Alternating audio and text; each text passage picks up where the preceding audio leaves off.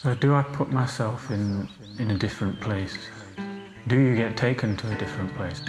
Personally, I can't help being rooted in now. He's an artist, but reluctantly, I think. Unconventional, jaw-dropping, hilarious.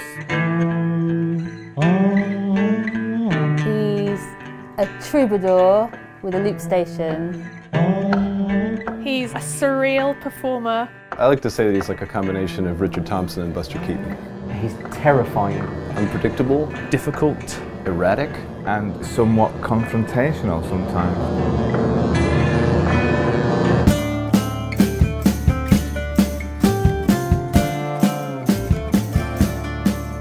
It was like watching somebody who wants to just play pretty songs and then another guy who wants to stop that guy at all costs.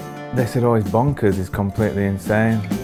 It just starts out and it's a loop station and a guitar, and then things start to go a bit strange and awkward. Shirt off, dancing, beatboxing. I think he ate a banana and then sang whilst eating a banana at one point. Yeah, banana.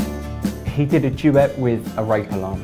And somebody from the crowd shouted, "You're shit." Sometimes he seems like he's just begging for someone to come up and punch him.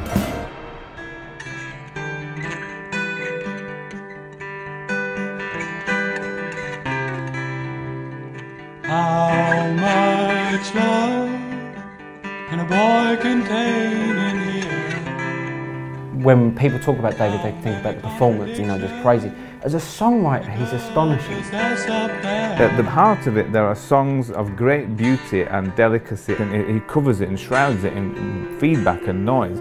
But then it's still there at the heart. That's worth the journey for the audience.